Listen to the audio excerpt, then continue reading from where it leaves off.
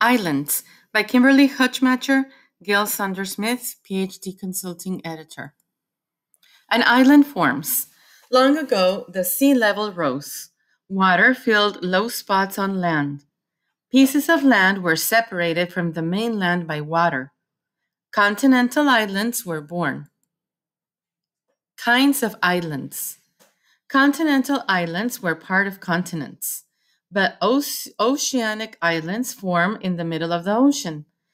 Underwater volcanoes pile up lava on the ocean floor. Coral reefs form coral islands. Sometimes the sea level drops or land under the reef rises. Coral that breaks the water's surface forms an island. Barrier islands form near the shores of continents. Wind and water pile up sand from the ocean floor. Island life. Life on continental islands is often like the mainland. Similar plants and animals live there when water cut off the mainland. Volcanic islands start with no life. Birds and insects fly there. Wind and water bring plant seeds.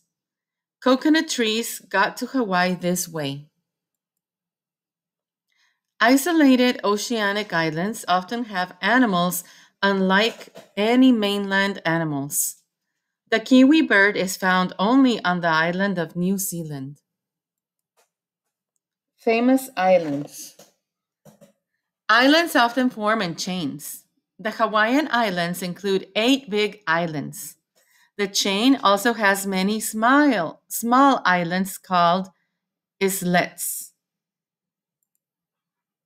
Greenland is the largest island in the world.